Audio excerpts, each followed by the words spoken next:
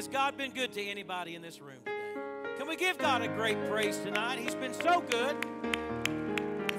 He's been so kind and wonderful and generous in everything. Brother Jason, I can't help but praise him. When I think of the goodness of Jesus and all that he's done for me, not just my soul cries out, but my mouth has to. I've got to praise him. Amen. Greet somebody nearby. Tell them it's great to see them in the house of God today. And let's begin this service with praise on our hearts and lips. Praise God. Yeah, we've come to this house again to lift every voice and sing.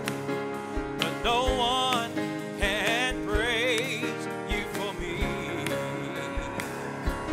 With one mind and one accord, we exalt your name, O Lord.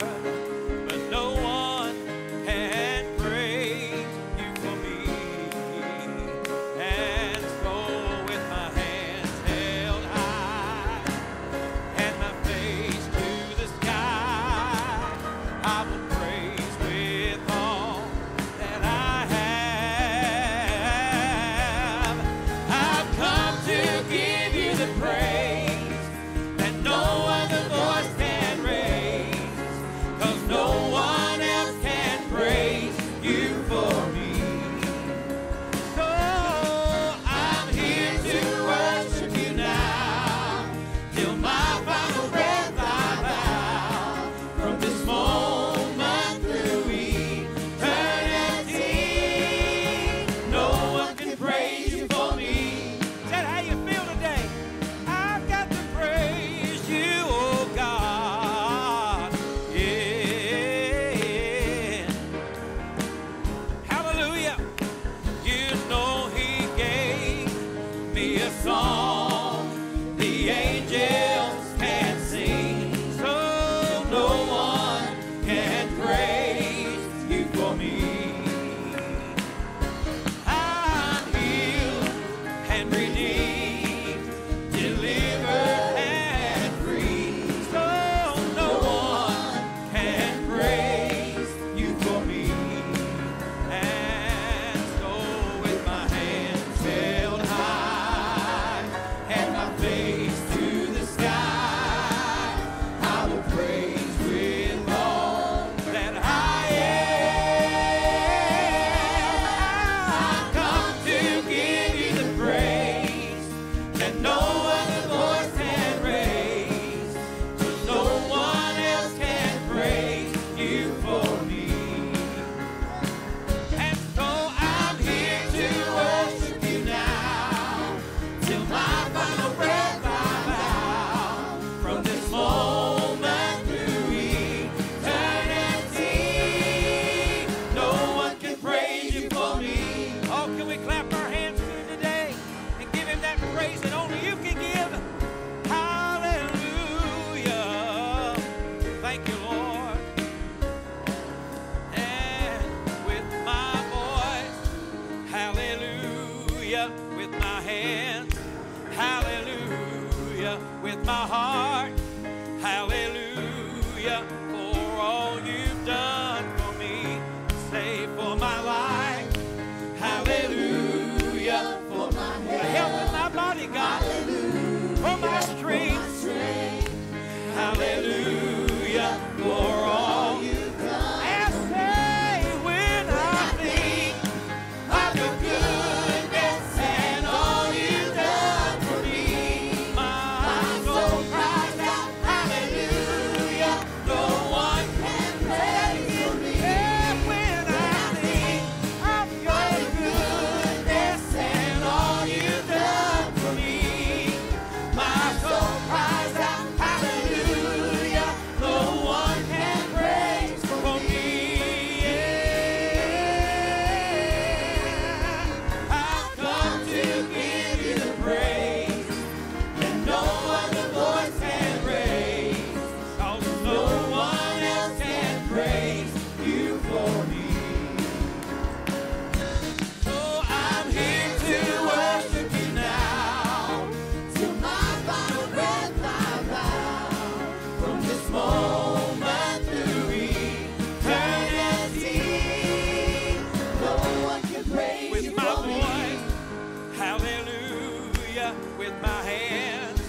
hallelujah, with my heart, hallelujah, for all you've done for me. Come here, help me say, for my life, hallelujah, for my health. You've been good, God, hallelujah, for all my strength, hallelujah, for all you've done. Everybody say, when I think of your goodness and all you've done for me, my soul cries out, hallelujah, no one can praise for me. One more time, when I think of your goodness and all you've done for me, my soul cries out, hallelujah, no one can praise for me. I've come to give you the praise that no other voice can raise, 'cause no one else can praise you for me. And so I'm here to worship you now, till my final breath I vow, from this moment through eternity, no one can praise you for me. Oh, let's praise him today. Nobody can praise him for what he's done for you like you can. Amen. We can celebrate together for the goodness of God, but nobody can praise him like I can for what he's done for me. Come on, let's take a moment and do that. Would you clap your hands and lift your voice? God, you've been so good. I praise our God today because he's kept every promise. Does anybody, can you raise your hand and say, God has kept promises to me? We want to sing about that right now. Oh, you'll never leave me. You said that you won't forsake me, and you're right beside us. You'll never leave me, beside me, and that is all that matters. Say you are a covenant-keeping God. Anybody testify to that? You are a covenant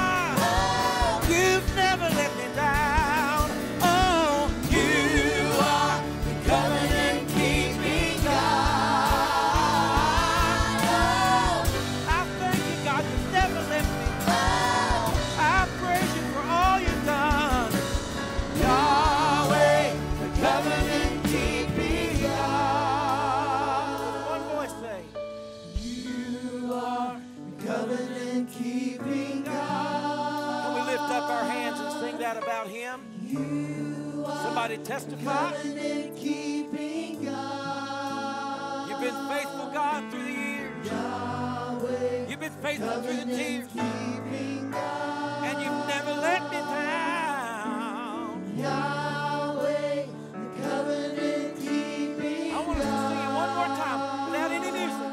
Let's say you are. You are. You've been faithful to the promise. Covenant-keeping God. You've been faithful to the people of the promise. You are the covenant-keeping God. When I look back over my life and I think things over, Yahweh, you've been faithful. the covenant-keeping God. You'll be faithful again. Yes, you will, God. Yahweh, the covenant-keeping God. Let's give the Lord praise tonight. Hallelujah. To the Lord of glory be all honor and praise. We lift you up tonight, Jesus. Lord, we come with great gratitude. Great gratitude in our hearts. Thank you for the miracle of the promise. Thank you for the miracle of the promise, Lord. Thank you for 12 great years here in this community. Blessed be the name of the Lord. Praise God. Amen, amen. Thank you, Brother Ben. Thank you, the praise team and praise band. We appreciate them so very much coming out early today to practice. Before you sit down tonight, we want to go before the Lord in prayer, and we're just going to receive your prayer request by an uplifted hand. If you have a need tonight, would you show that? God bless all of you. Amen. Let's pray together for these needs and this service. Father, we love you so very much.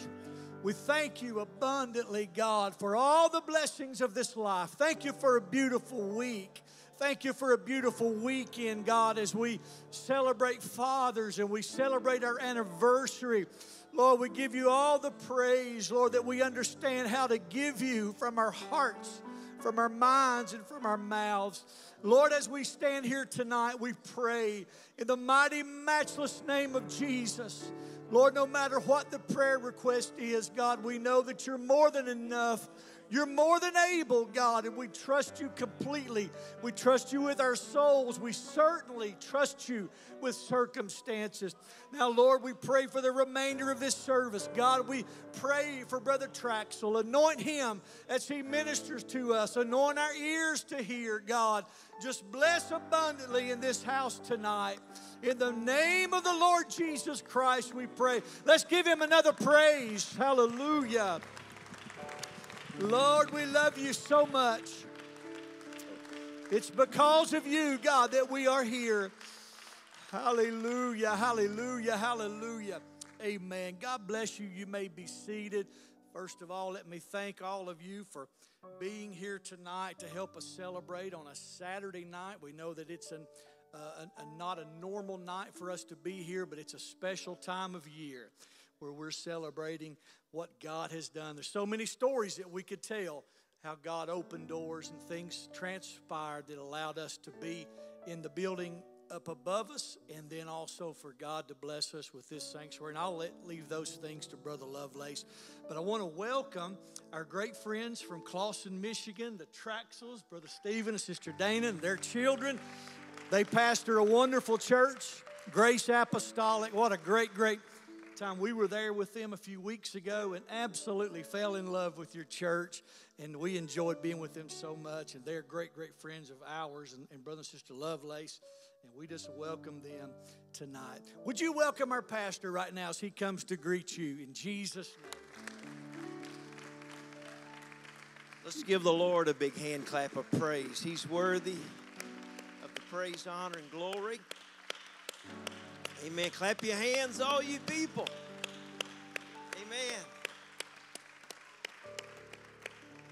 If I said clap your hands, all you people, it wouldn't be quite as big an effort tonight as it is on Sunday. I don't know where all our folks are, but I'm glad to be here. I'm glad to be in the house of the Lord on this Saturday evening. And I'm so glad to see each and every one of you that are here today.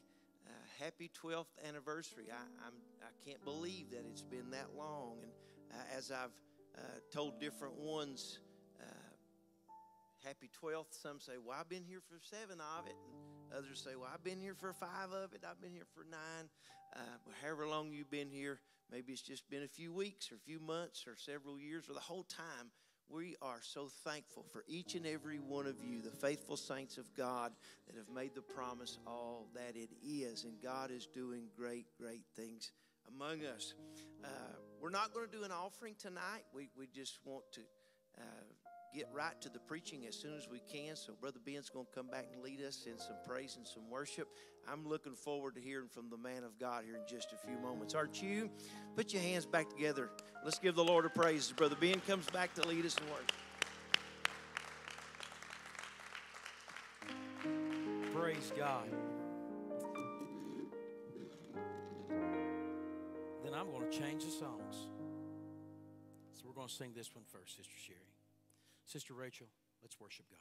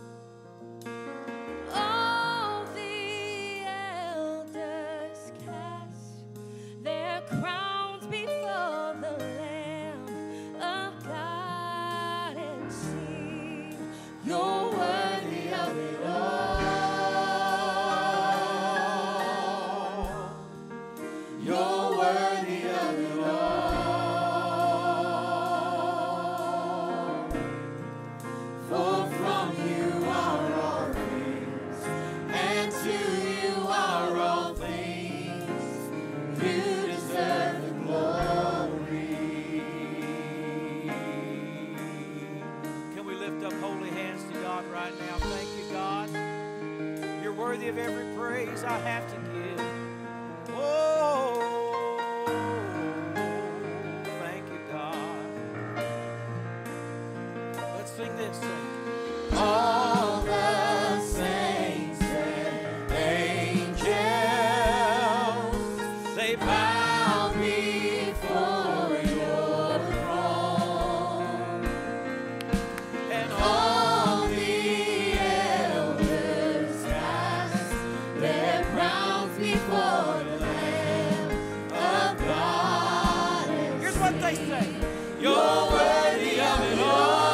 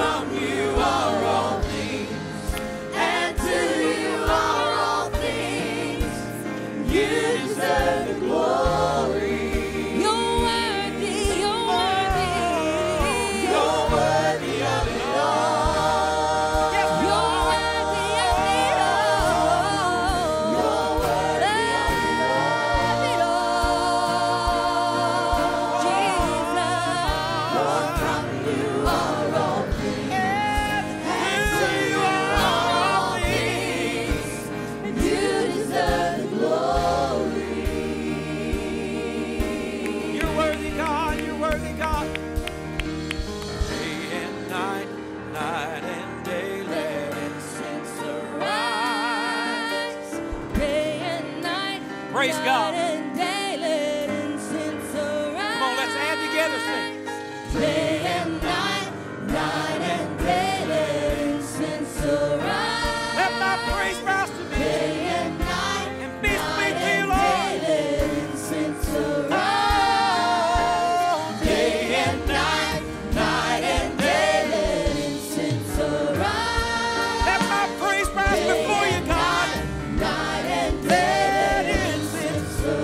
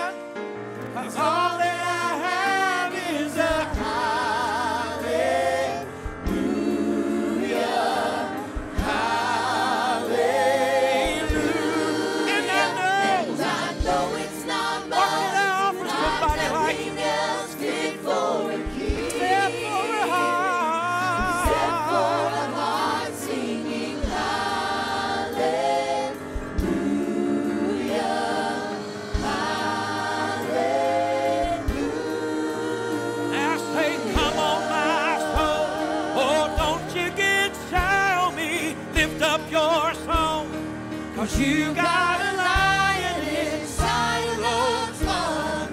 Get up and praise. Come on, people of God. Let's give God a great praise right now. Help us say, come on, my soul. Oh, don't you get shy on me. Lift up your song. 'Cause you got a lion inside of those lungs. Get up and praise the Lord. One more time, say, come on, my soul. Oh, don't you get shy on me. Lift up your song. 'Cause you got a lion inside of those lungs. Get up and praise the Lord. So I throw up my hands and praise you Again and again.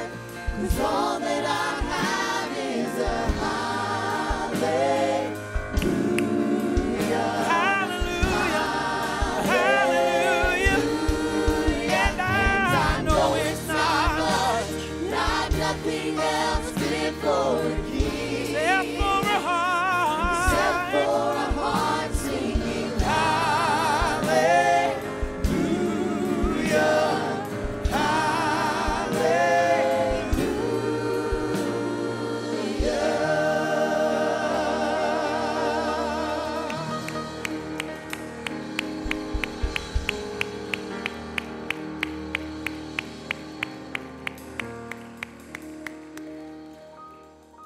Thank you. You all can be seated. Sister, y'all can sit down as well. If you want to, you can stand back up if you want to. I'll stand if you do. Sister Sherry, give me a key of C. I've been thinking about this song. And if I sing this song, Sister Barbara, today and not cry, it'll be the first time. Because I'll share these lyrics with people at work or wherever. And I'll cry just talking about them.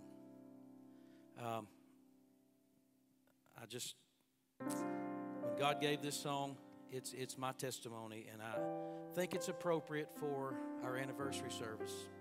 Sister Jenny, God's been good, better than I deserve, better than I deserve. And we oftentimes will praise Him for the big things, and if God didn't heal this or God didn't shake this foundation to the core and stop the issue that I want Him to stop, you know, it's like the big testimonies are all we want to give God the greatest praise for. This song is just saying I'm thankful for all the things. I won't be able to do it today either because I'm already about to go. All right. For all the nights spent waiting by the phone, on the troubling news that never seemed to come, the safety of my family day to day. It is you who faithfully has made a way. And all the times that evil men kept passing by, and for the tears in my eyes never had to cry, and the days that my feet never had to run. Lord, for all the things I never knew you'd done. Oh, I just want to thank you for the wrongs that went right. And I'll celebrate the victories that came without a fight.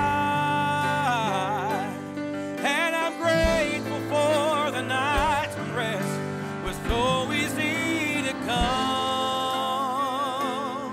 Oh, I praise you, Lord, for all the things I didn't know you'd done.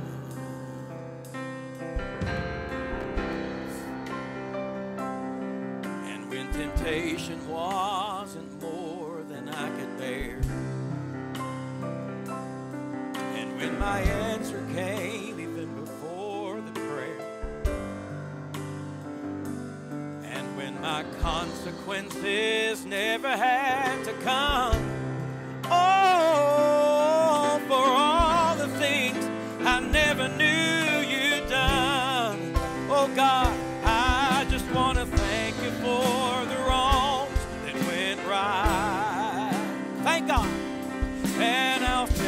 celebrate the victories that came without a fight. And I'm grateful for the nights when rest was so easy to come.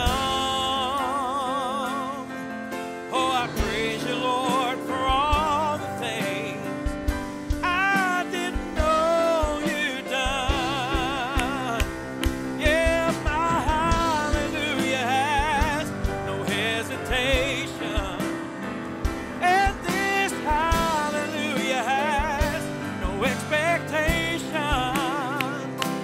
But I'll offer you this praise, dear Lord, for all the things that I knew and didn't know you'd done. Say that again. My hallelujah has no hesitation. And this hallelujah has no expectation. But I'll offer you this praise, dear Lord, for all the things that I knew and didn't know you'd done.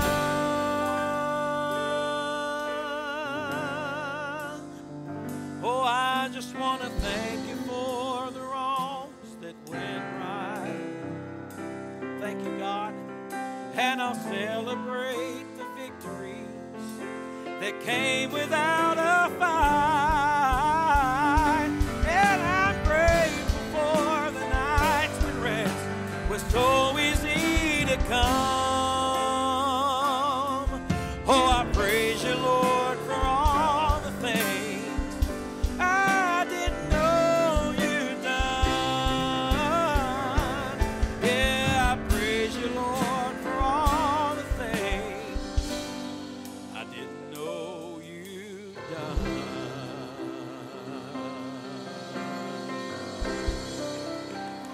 Let's praise our God today. He's so good. Pastor Lovett.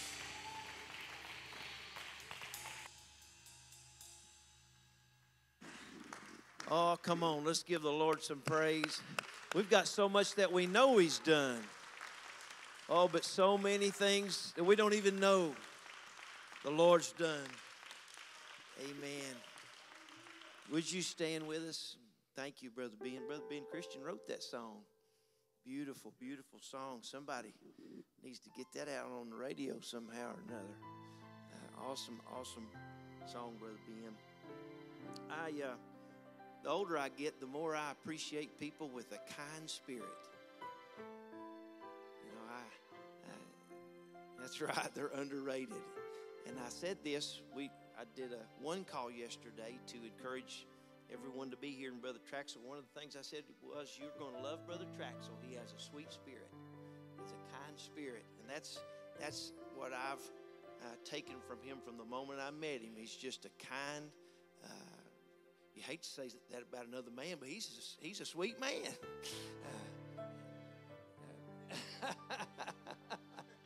But we are so thankful for him and his family. Got to meet his wife at our Missions America meeting a few years ago, and just so thankful. His children, they're basketball players. You know I love them. The biggest one there's a football player, but we just love and appreciate this family so much. And as I was praying today, I said, Lord, not by might, as I was praying for Brother Trachsel, not by might nor by power, but by your Spirit. God, stand up in that man of God today and speak to our church. And so I expect no less than God's anointing to rest on this man of God as he comes to minister to our church today. Would you put your hands together and welcome Brother Trachsel as he comes to minister God's word.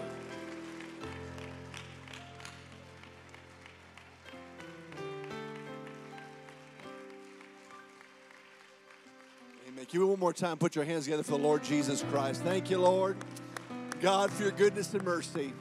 Come on, where would you be without the Lord's mercy on your life? Thank you, Lord. God, we praise you. We give you a high praise. Come on, clap your hands. All you people shouting to God with a voice of triumph. Thank you, Lord. Hallelujah is my anthem. Hallelujah. Hallelujah. My praise is my weapon. I thank you, Lord. I worship you, Jesus. Hallelujah, hallelujah, hallelujah. Amen, amen, amen. So glad for the goodness and mercy of Jesus. He's better to us than we are to ourselves. He's better to us than we are to him. I'm so thankful one more time to be in the house of the Lord with all you wonderful folks. You may be seated for a few moments of time.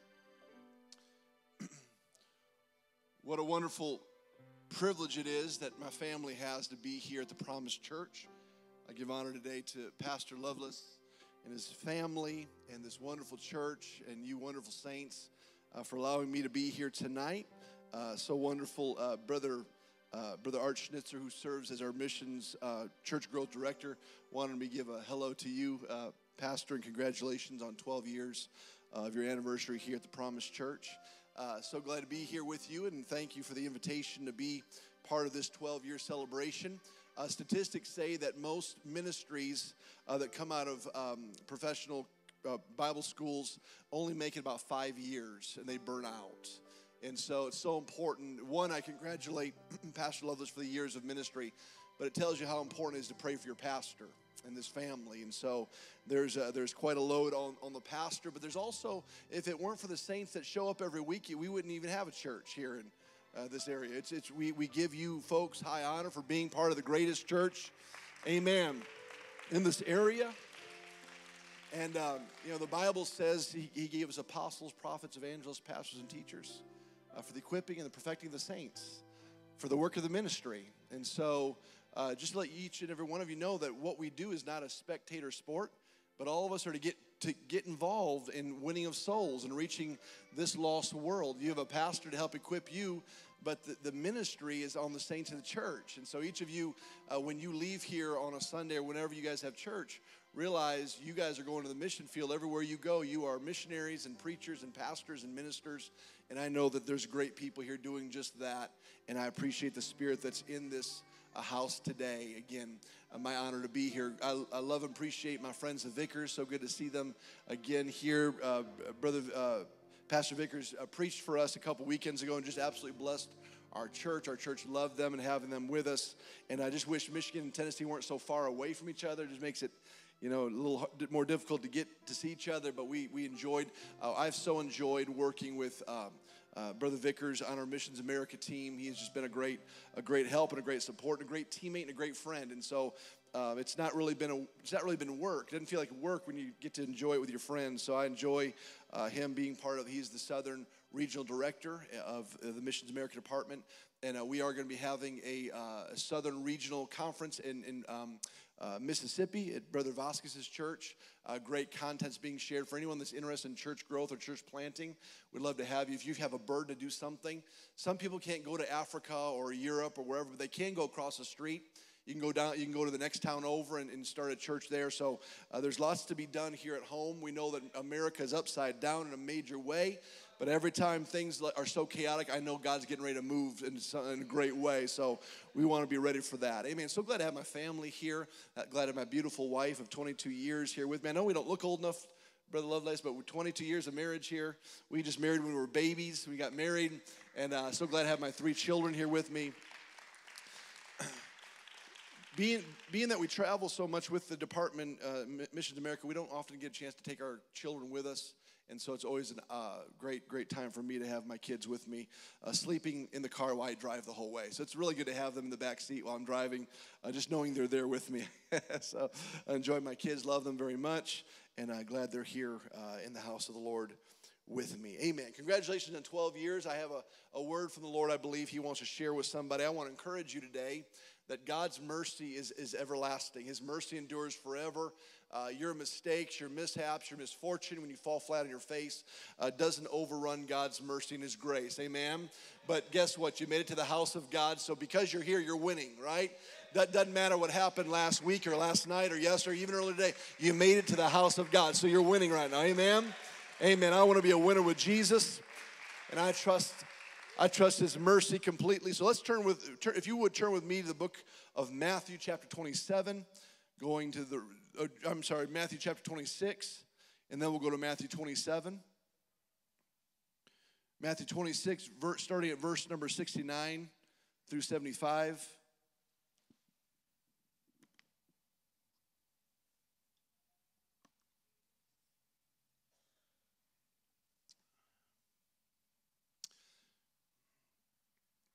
Verse 69 says, Now Peter sat without the palace, and a damsel came unto him, saying, Thou also wast with Jesus of Galilee.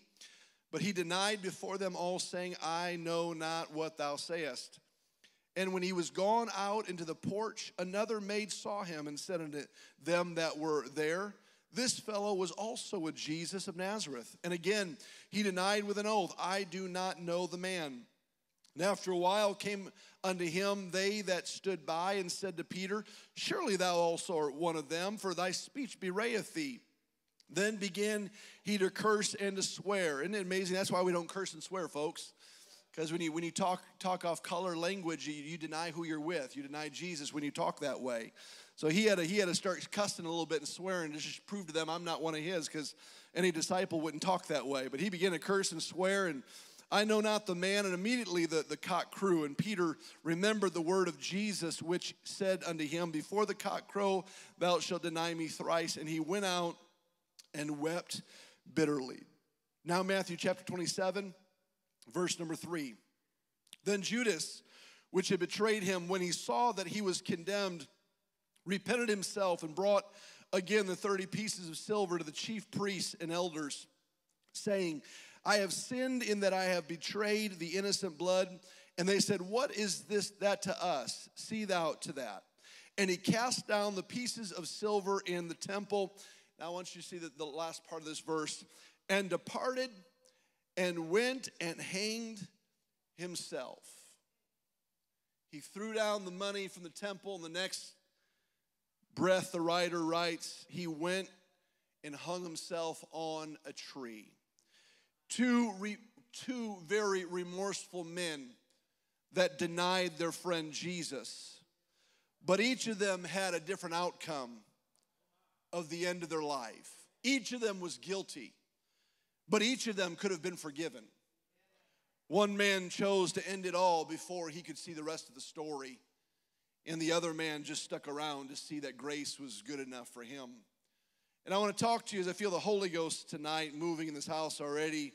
I want to talk to you on the subject, the courage to stick around. So sometimes you just have to have courage just to stick around. You don't feel like it. You feel like a jerk. You feel like you just made a major mistake. But instead of giving up and running out on God, why don't you just trust the grace of God that says, you know what? I'm just going to stick around here a little while and see the mercy of Jesus Christ on my life. Amen? Anybody fall flat on your face before you realize, hey, I don't deserve it? Guess what? Nobody deserves it. But you just got to have courage to stick around and let the Lord repair what was broken in your life. Amen?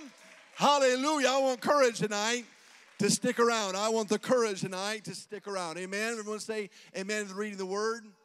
You may be seated in the name of the Lord Jesus.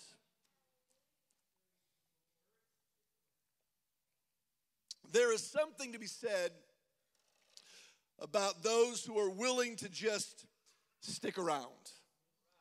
They might not be the brightest, and they might not have the greatest of talent, but they're always there. They just stick around. There's power in that, you know. There's opportunity in those that are willing just to be there, just to stick around. In fact, sometimes you look at some of the men in the church, and the reason that you're even married is because you just stuck around. After all the denials, you know, every time your wife said no, finally you just stuck around long enough, and she looked at you one more time. You're like, you know what? I'm going to give this guy a shot, you know. So now you married a beautiful woman out of your league because you stuck around a little bit, you know. You just kind of stuck around there. Now I'm going to get ready to go carnal here. Hopefully, please forgive me, Pastor. You can clean this up later. Some of the greatest comeback stories in sports are rarely seen by the masses, because oftentimes when scores get out of whack and it's a far-gone conclusion that the end is etched in stone. We know how the end of the game is going to happen because we see the score. It's uneven. We know that it's not going to happen tonight. Tonight's not our night. Oftentimes, the majority of fans who are really what they would call fair weather fans are the ones that stop cheering when their team is down, especially late in the game. And so they leave with an inning left. They paid their money, but they didn't stay for the whole game. They leave with 5 minutes left on the clock because their team is down by so much. There's no way they can come back now. And so they aren't willing to stick around to watch what they already know to be the fact that their team just didn't have it tonight. Just didn't have the spark, wasn't good enough. So we're gonna beat the traffic. Anyone ever want to beat the traffic? You want to beat the traffic, so it's already a foregone conclusion. We're done. We're over. We lost out. Let's just get up and go and just leave and not stick around for what we already know is going to happen. And so they take off before the game is over. But the worst sound you can hear when you leave walking to your car is a stadium that just burst out in cheers. And you realize, I just messed up. That is, you paid the money, I told you I'm being a little car of sports. I don't know how it is down here, but up north, there's a bunch of carnal people. So I can talk like this. I'm just going to treat it like I'm at home tonight. Is that right? Okay. So the worst thing you can hear, you walk down the block, you get to your car, all of a sudden just this humongous cheer from a stadium of the fans that just saw something awesome happen and you were already gone. You didn't see it. And so you didn't realize you messed up to watch one of the greatest comeback stories in sports history.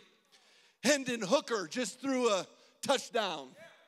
I can talk about him because he's a Lion now, He's threw a bomb, and the Volunteers won the very last play of the game. But you didn't get a chance to experience that end of that game because you didn't just stick around long enough to see what could happen. However, it's them ride or die fans. It's those guys that once they get there, they keep their backsides glued to that seat until the last whistle blows. And they are often the ones, the few, the remnants, those that are willing to stick around, that get to see the comeback story. They're the ones the next day you got to run home and listen on the radio to hear what you could have seen with your eyes, but because you weren't willing to stick around, you didn't get to see it. And so the next day they come in with their faces still painted, like, I don't even want to hear it. Oh, you should have, I don't want to hear it. Why? Because you didn't think a team could do it. You gave up. You were done. You were over. So you thought, I'm just going to get myself out of here. And you never had the experience of a comeback story. Folks, let me tell you something. When I'm talking about God, sports pale in comparison to the God I serve. Basketball teams, football teams, any other sports you can think of. If we can think about comeback stories in sports, if we can talk about comeback stories in baseball or football, let me tell you about the greatest comeback story in the history of mankind. It was about a God that went to a cross, but 3 days later, he rose to the power of resurrection. Can I tell you tonight, don't you give up in your situation. I'm telling you, there's a comeback story. There is a powerful testimony if you just stick around and let God show you what he can do. Come on, somebody. I believe that God's big enough. I believe that mercy can pick me back up. I am not done. I will not give up. I believe in the mercy of Jesus Christ.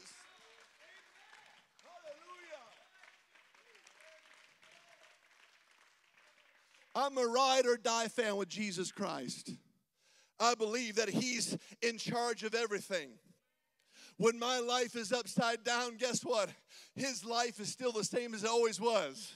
The sun's going to come up, the moon's going to come out. I don't care where I'm at. I know that God's still in charge of my situation. Therefore, when I fail and fall flat on my face, I'm not giving up on myself. I'm giving up on the God that said, I'm never going to leave you nor forsake you. If you don't stick around, you're not going to give yourself an opportunity to see the glory of God in your situation. Because you didn't stick around long enough to see the end of the story.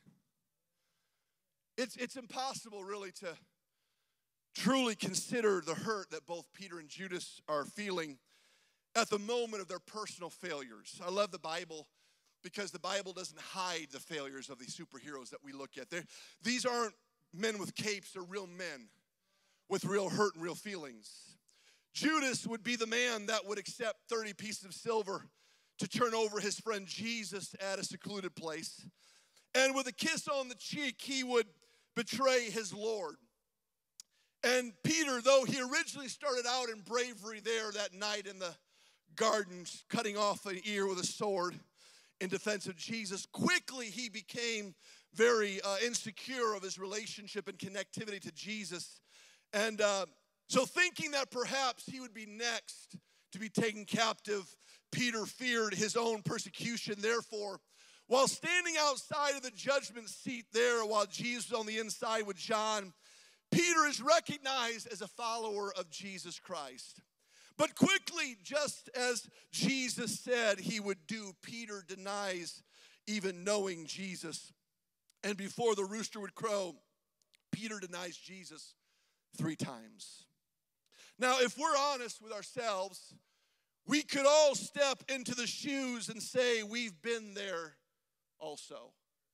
In our walk with Jesus, we often ridicule Judas for being the betrayer.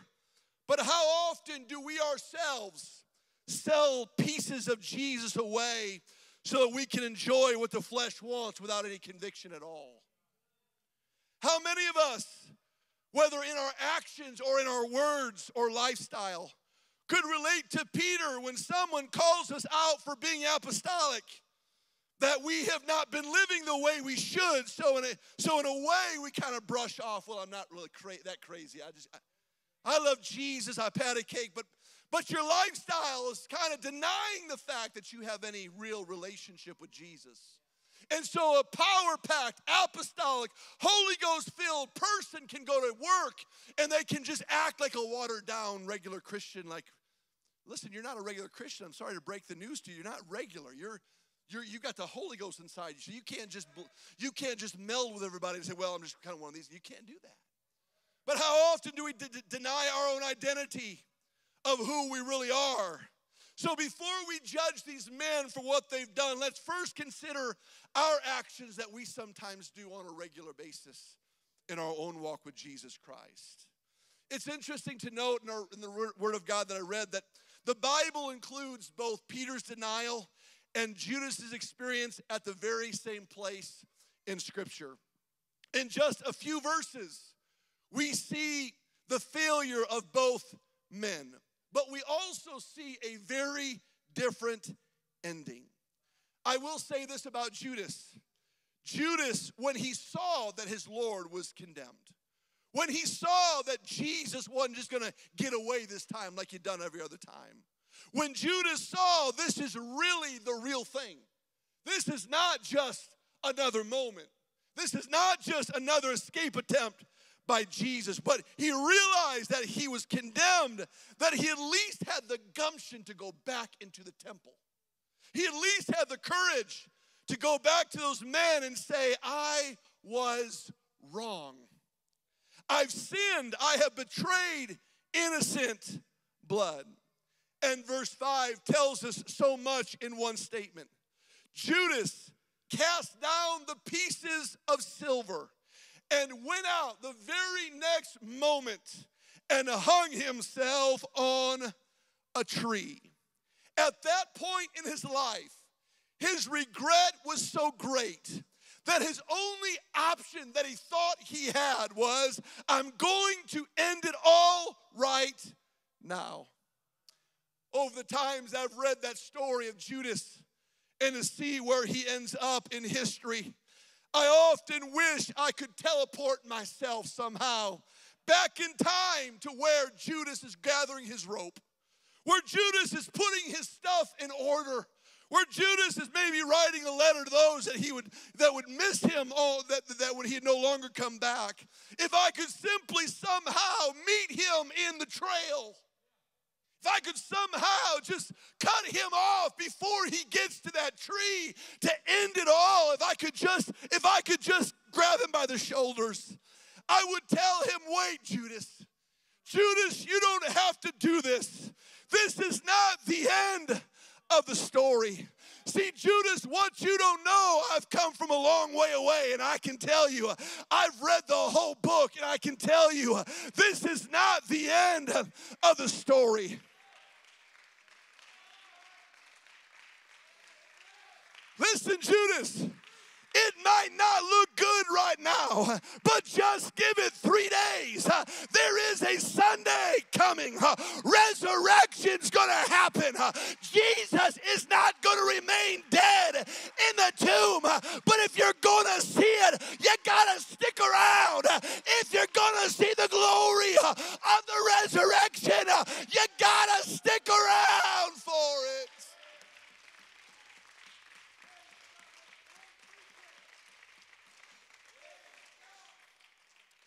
Judas, all you see is your failures. All you see are the things you've done wrong.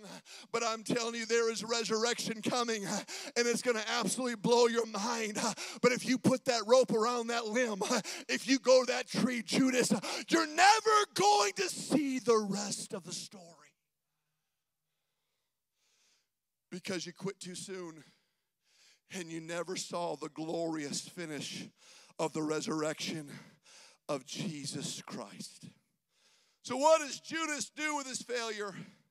He stops his own life because he can't see the rest of the story. He can't see it. And I've come to tell someone here today, those of you that perhaps you're a repeat offender, perhaps you prayed over and over again, and you feel I've fallen one more time, I just can't do it. I've come to tell you that quitting when things get bad robs God of his glory in your life. If you quit because you fall down, you are going to mitigate and ruin the greatest testimony you could ever give someone else. What is that? Hey, I fell flat on my face. I thought it was all over, but guess what? I serve a Jesus whose mercy is new every morning. As bad as my fall was, God's grace is greater.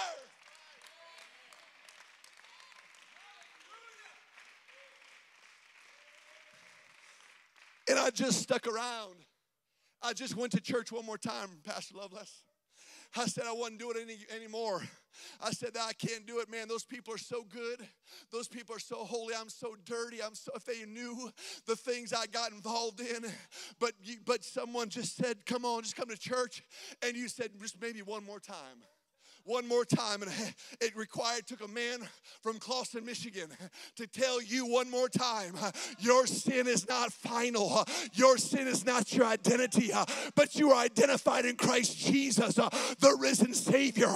And what I've come to tell you is this, you've come to the right place because mercy is available.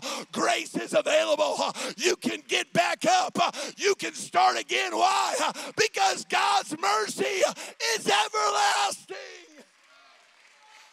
And you just got to stick around long enough to experience his glory.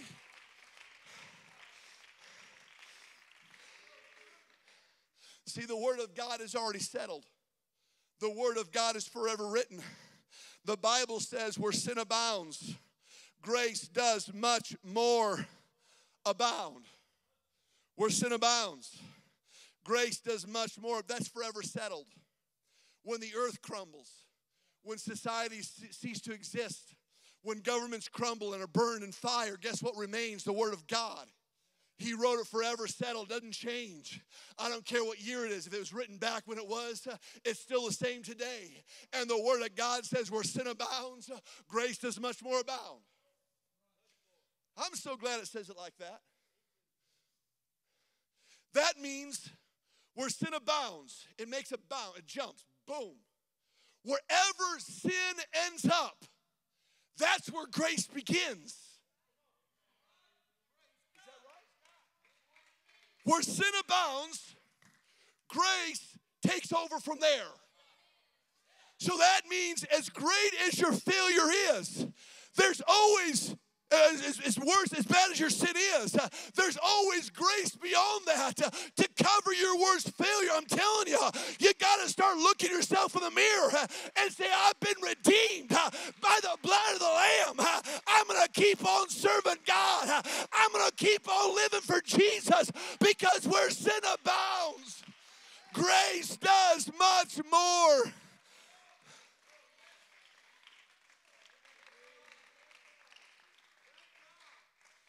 But too often, we don't live like that.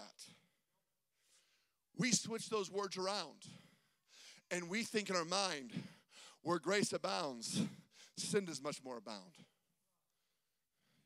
You say, well, what do you mean, Brother Trachsel? I'm telling you this. We look at ourselves and have failed too many times. Grace has ran out. What you're saying is you're reversing the Word of God, and you've added the Word of God, and that's not a good thing. What you're saying is, I've fallen 3 times and the Lord forgave me, but the 5th time, now that's too much sin for God's grace, because you live like where grace abounds, sin extends. No. The Word of God says anywhere where you are right now, the worst thing you could get involved in, there is enough grace if you would just one more time trust the mercy of Jesus. Listen, I'm not talking about greasy grace here. I'm not talking about, well, I'll just do whatever I want to do in sin, and, I'll do whatever I want because God's great. No, I'm not talking about that. But I'm talking about if you want to live holy and you want to live proper, but your flesh sometimes gets the best of you, let me tell you, you keep coming to this sweet church. You keep coming and hearing the preacher preach. You keep coming giving God worship.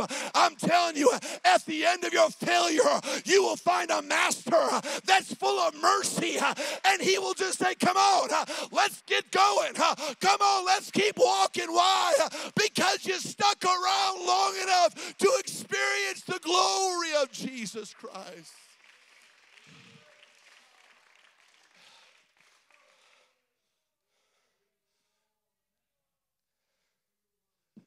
I do not believe that Judas's fate was sealed. I do not believe that God created Judas just to deny Jesus and then let him rot in hell for eternity. In fact, if you remember, during the supper with his disciples, the Lord said, I can't wait to eat this again with you. He was talking to all of them. Everyone at the table had the opportunity to eat with him in the Last Supper. That included Judas, yes, the one that had betrayed his Lord. But let's look at Luke chapter number 24. Let's go there with me. Luke chapter 24, verse 44. It says, this is after the resurrection. And he said unto them, these are the words which I spake unto you while I was yet with you, that all things must be fulfilled, which were written in the law of Moses and in the prophets and in the Psalms concerning me. They still have no idea what he's talking about. They're like lost. They have no idea what he's been saying. They're lost. And then it says, then opened he their understanding, that they might understand the scriptures, and said unto them, thus it is written, and thus it behooved Christ to suffer and to rise from the dead on the 3rd day. Do you know what he's doing there? He's enlightening them to the big picture. He's showing them, guys, this was all part of my plan. You were boo-hooing. You were, wringing your hands. You were nervous. You were upset. But this all had to be for a reason, that the world might be saved through my blood. So he's revealing to them secrets they did not know. They did not know that everything that happened to Jesus was part of his plan. Yes, even the betrayal from Judas. Look at the picture here. The disciples have just been enlightened. They now have an understanding that all of this was a part of a bigger plan that they really didn't know anything about. They are now encouraged after they all had forsaken Jesus, but now they see him risen. Now they can celebrate. Now they can go home and tell their families, hey, we've seen him, he's risen. But one person that's not there is Judas. One person that was not around to be enlightened. One person that decided, I'm going to cash in my chips. I'm going to end it all because I've done something so bad that not even Jesus can forgive me of this. When all of them are rejoicing, there is Judas on the tree hanging lifeless because he thought that he had gone too far. He quit too soon. He gave up too quickly. He did not stick around for the rest of the story. He chose his final act to hang himself on a tree, not knowing that Jesus hanging on a tree was done to relieve those that have committed the worst of sins, even the sin of Judas. Perhaps if he would have just looked at that rope and said, I'm not going to do it, and he would have ran off like Peter, just wept somewhere bitterly by himself and just got it out of his system, just maybe. It's okay to cry and just get it out of your system sometime. Then you come back to the house of God. You don't quit. Okay? Perhaps if you just would have left the rope in the corner and just went somewhere else and just would have had a change of heart at that moment. Perhaps if he would have done that, perhaps he could have been where Thomas was, beholding the hands and feet of Jesus.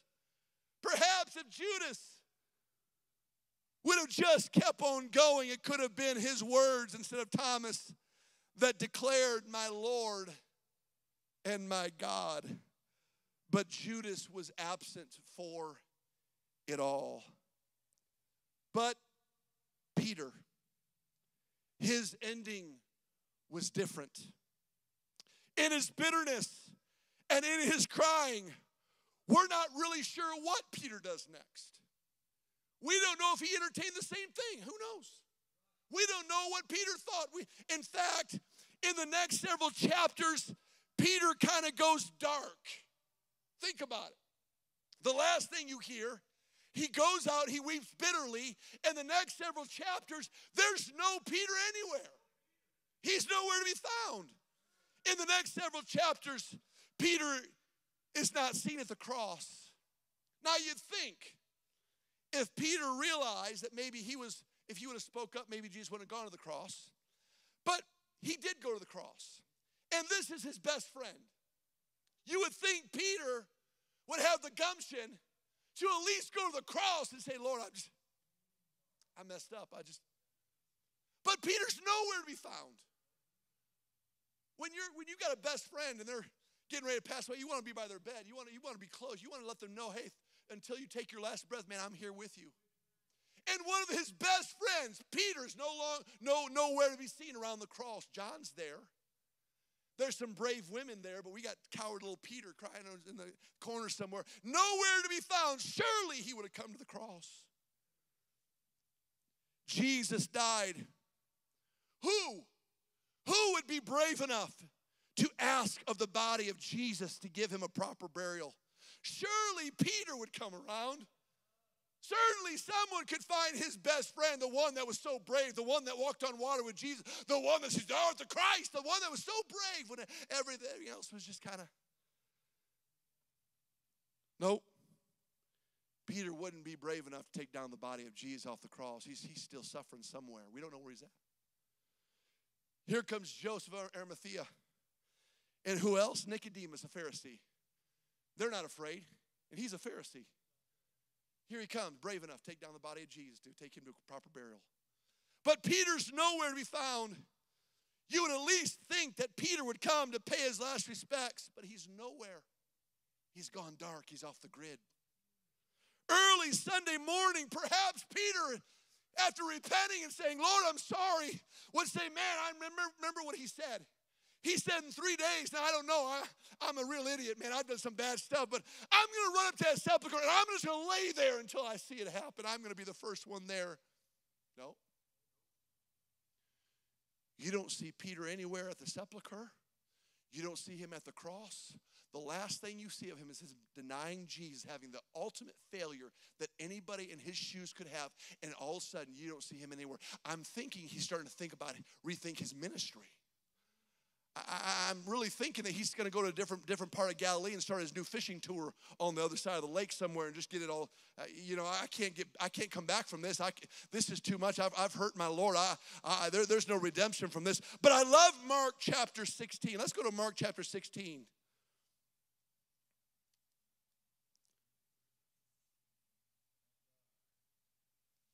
This is when the ladies had come to the tomb of Jesus, and they don't see Jesus' body there. They see two angels. And Mark 16 verse number 6 says, and he saith unto them, be not affrighted, ye seek Jesus of Nazareth, which was crucified. He is risen, he is not here.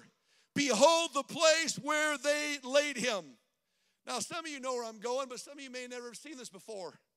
They said, but go your way, tell his disciples and Peter that he goeth before you into Galilee.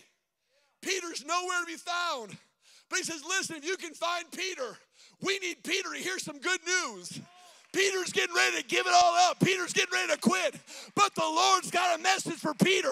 I want to make sure if anybody knows it, I want Peter to be the first one to hear that there's a risen Savior that can't wait to reconcile with him again. I'm telling you, God's got a message for somebody. He's calling you by name. He wants you to know you've not gone too far. Do not quit. Do not give up. There's mercy if you just keep going. If you just keep going. Please remain standing. Let me tell you something. There's going to be a great, glorious scene around the throne. There's going to be people dressed in white singing the praise of God. Hosanna. Holy, holy, holy. The Lord God Almighty, which was and is to come. The Almighty God. They're going to be wrapped in white. There's going to be people of different nations and different tongues. They're going to be praising the God of the universe. But they're not going to be there because they were perfect. They're not going to be in the choir because every day they got up and they avoided sin in their life and they were the most holy and the most perfect. No. Those are just people that got back up and realized there's enough mercy for me today that I'm going to get back up and keep serving God. I'm not going to give up on God. I'm not going to quit now. I'm going to keep praising the Savior.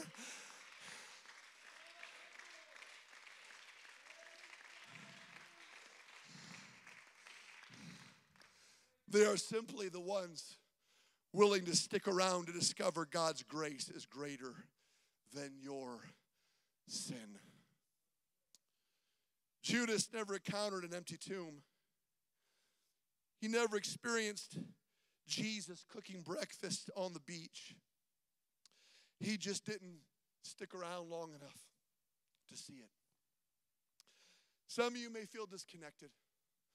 Some of you feel because of your sin, you don't deserve to be here even tonight. Some of you perhaps feel, maybe thinking about your own children that might not be here, should be here. I'm telling you, there's mercy and grace beyond the worst of failures. There's mercy and grace for prodigal sons and daughters. There's mercy and grace for whatever you're going through, I'm telling you, but you just have to stick around and see the glorious finish that God's going to perform in your life.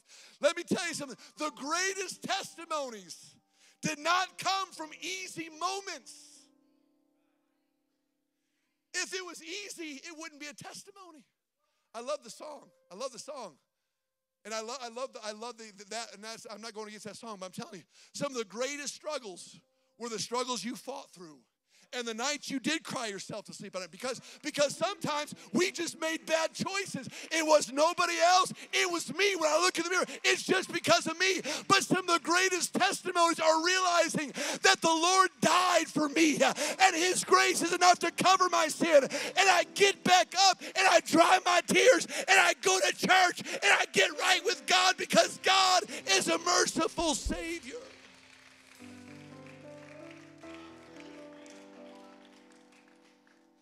And I went to one more altar call. And I said, I'm going to go one more time. I'm going to go down that front one more time. I'm going to tell the devil and God, I mean business. One man said 80% of success is just showing up. Just going to show up one more time. ArtPetty.com says this: people with stick-to-itiveness are the ones who are unflappable in the face of short-term missteps. They are running a marathon, fully expecting to face wind and rain and uphill stretches that would force most people to give up long before the finish. But we just keep on going. We just keep on going. Two young men that served with Paul, Demas and John Mark, both had great starts. Both had a wonderful opportunity to be with Paul, to be some of the greatest leaders, men of God that you could ever find. Demas, man, he's the superstar. Demas is the one that every pastor wants him to go to his church. And Demas, man, he's just the guy. He's just powerful. Mark, a little wishy-washy, you know. He's the guy that has big dreams, but when the rubber hits the road, he gives up a little too quickly. That was the situation with Mark and Demas. Demas, the superstar. Young Mark said, I don't want to do this anymore, Paul. I want to go back home. Okay, Mark, don't ever come with me again. Thankfully, there was an Uncle Barnabas there. As I still believe in this kid. I'm going to give him a second shot. So, son of consolation, Barnabas, I think he's still something good in him. And after Barnabas worked with Mark for a little while, Mark came around.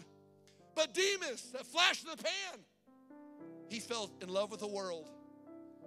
And Paul, in regret, says, Demas have forsaken me, loving this present world. But if you could bring someone with you, bring Mark with you. If you don't mind, bring Mark with you, because he's profitable to me. Two young men that had a great start. One fell in love with the world, never be heard of again. But one that quit a little soon, but got back up and said, you know what, I'm going to do this again. Mark came back, and Paul says, I see something in him. Though he failed, though he quit on me one time, there's something in his spirit that says, I'm going to keep on going. I'm going to get back up. I'm going to brush myself off, because God has a calling in my life. Let me tell you something. So many young people feel a call of God in their life, but because they fall into sin, they fall into something, they think, God can never use me again. That's a lie from the devil. I'm telling you, God's gifts are without repentance. If He called you, He's still calling you today. Do not think that you've gone too far. Do not think that because of what you got caught up in, that's too much. No. Where sin abounds, grace is there ready to meet you at the end of your sin. But you have to get back up and realize, my God still has mercy for me, and I'm going to accept that mercy because no one deserves it. We're not going to get to heaven because we deserve it, folks. No one is. That's why it's called grace. No one is. But the ones that are going to get there, not because they're the most talented, not because they can shoot all the three-pointers for Jesus. They just kept coming to church. They just kept sticking around. Couldn't play any instruments, but they just kept on coming. And when the eastern sky parts and God calls His children, they're going to be there. Why? Because they're in the right place. They just stuck around and say, you know what? I'm not the best. I'm not the worst. But I trust Jesus, and I'm going to keep on coming to this church because this church has hope. This church preaches the truth. And I'm going to be part of that number when God calls His people away, because I love His mercy and His grace today. These altars are going to be open. We'd open up these altars. So many churches have gone away with altar calls. They no longer do altar calls. They just preach your words and go home, go to a restaurant. But tonight we're going to do an altar call. I believe the Lord gave me this word for somebody. It may not be for everybody, but all of us can draw closer to Jesus. All of us can do a little better. All of us can make that. When you make that step down the altar, you're telling the Lord, I want you in my life. And when you raise your hands, some people may not know this, we raise our hands as a sign of surrenderance. If someone puts a gun in your back, Lord, I surrender. Don't shoot. I surrender. When we put our hands up for Jesus, we're willingly surrendering ourselves to the Lord. I surrender. Here I am, Lord. And when you're surrendering yourself to Jesus, you can repent of your sins. What is that? Lord, I'm sorry for what I've done. I'm sorry for the life I've lived. I want to live right with you. I want to be holy. I want to do right. And then the Bible says you can be baptized in the name of Jesus Christ in water for the remission of your sins. That means when you go down in the name of Jesus Christ in water, all your sins are remitted at that moment in time. And then you can raise your hands and you can be filled with the gift of the Holy Ghost, evidence of speaking in other tongues. That happens in this church, and that can happen this very night. If you want more from the Lord, these altars are open. They're going to sing. Let's come. Let's love God. Can we just come down here and just raise our hands and surrender ourselves to the Lord? Can we do that right now? Let's just love Him today. Let's just come down here and thank Him for His grace and His mercy, Lord. God, I don't want to waste this opportunity, Lord. God, you've given me this opportunity to be here tonight. God, I want to thank you for another opportunity. I want to thank you for grace. Come on, let's love Him right now. Oh, thank you. There's nothing too dirty you can't make worthy. Wash me in mercy. I am clean. Come on, one more time. One more time. Too dirty. One more time. You can't make worthy. Lord, one more time, Jesus. You washed me in mercy. I am clean. I see shattered. You see whole. I see broken. You see beautiful. Oh God, you're helping me to believe that you're restoring me piece by piece, and there's nothing too dirty that you can make worthy. You wash me in mercy. I am clean. There's nothing too dirty that you can't make worthy.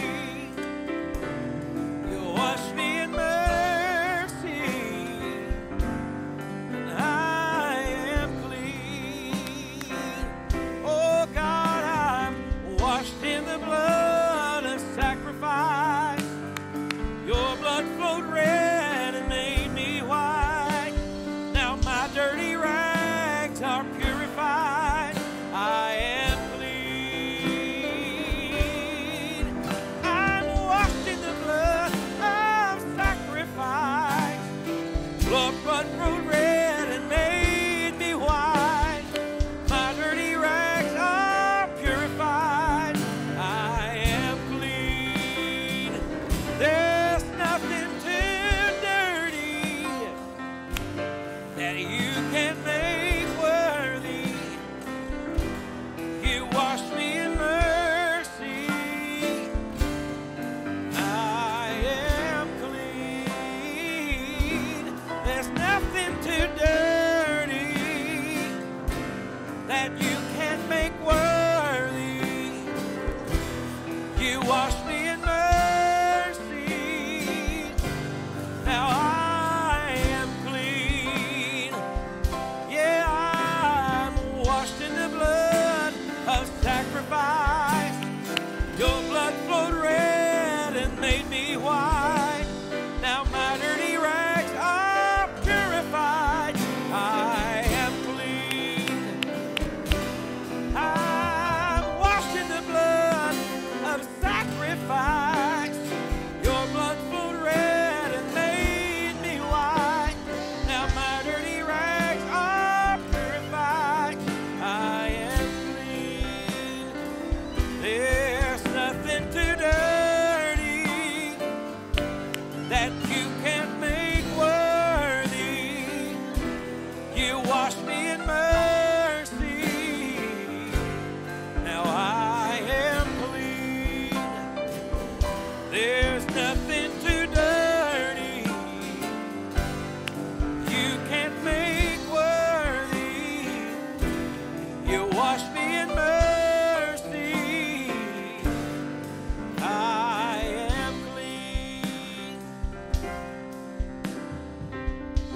I would be hopeless without your goodness. I would be desperate without your love, a slave to the darkness. If it wasn't for the cross,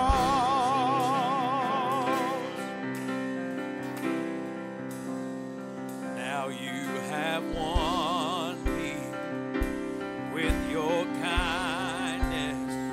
You chased me down when I was lost. Oh, where would I be if it wasn't for the cross? Oh, hallelujah. Thank you, Jesus. I was a prisoner. Now I'm not. 'Cause with your blood you bought my freedom. Oh, hallelujah, for the cross. And all my shame was met with mercy, and now your mercy will be my song. And oh, the glory, all the power of the cross. Oh, hallelujah. Thank you, Jesus. I was a prisoner. Now I'm not. 'Cause with your blood you bought my freedom. Oh, hallelujah, for the cross. And by your stripes I'm healed, and by your death I live. The power of sin is overcome. It is finished, it is done. By your stripes I'm healed, and by your death I live. The power of sin is overcome. It is finished. Hallelujah. Thank you, Jesus. I was a prisoner. Now I'm not. 'Cause with your blood you bought my freedom. Oh, hallelujah, for the cross.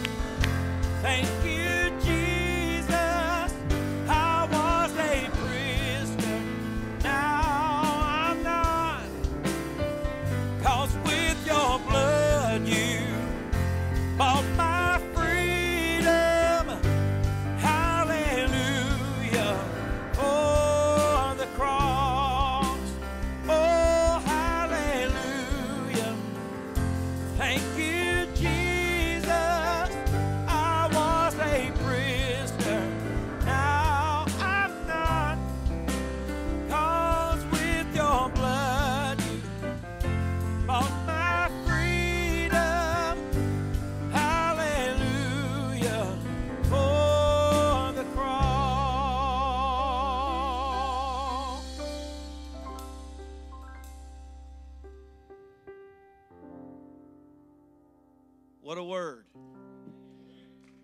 What a word. Wow.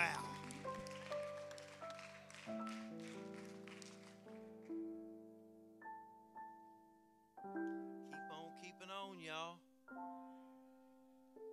Amen. I've quoted him many times, the great J.H. Osborne. Somebody asked him one day, have you ever thought about quitting? He said, do you mean today? Amen. That's encouraged me through the years. If J.H. Osborne thought about quitting, we've all thought about quitting along the way. Amen. I'm thankful for messages like we heard today. What a message. Amen. It's not just sin that'll make you feel like quitting. It's not just sin. You can get discouraged. Man, you can just get tired of being sick all the time. Anxiety. Man, sometimes I've heard people say my life was a whole lot easier when I wasn't trying to serve the Lord. You just get tired of, thank God for miracles, but sometimes you just get tired of needing one all the time. You want to give up and quit. Oh, but there's power in just hanging around. Amen. Thank you so much for that message today. What a message. Amen. Now tomorrow, look around right now and see who's not here. You be sure and go to every one of them and say, last night you missed it. You missed one of the greatest messages.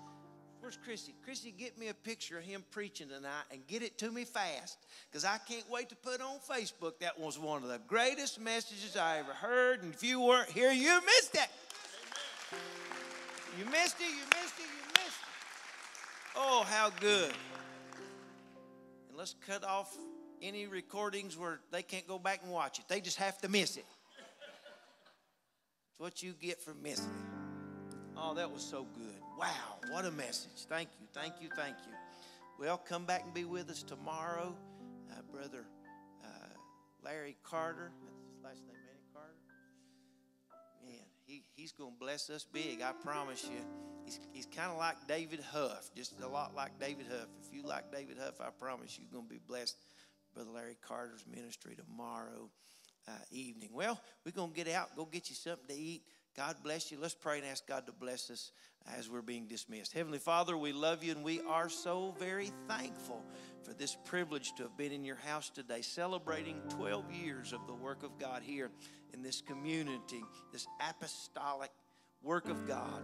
We thank you, Lord, for this great truth, and we thank you, Lord, for the power that stands up in men of God like we witness tonight, to hear your word and to be encouraged through the anointing and the preached word of God. I pray you'd go with us and keep us till we come again to celebrate even further on tomorrow. We give you praise, honor, and glory for it all. In Jesus' name we pray. Amen and amen. God bless you. You're dismissed in Jesus' name.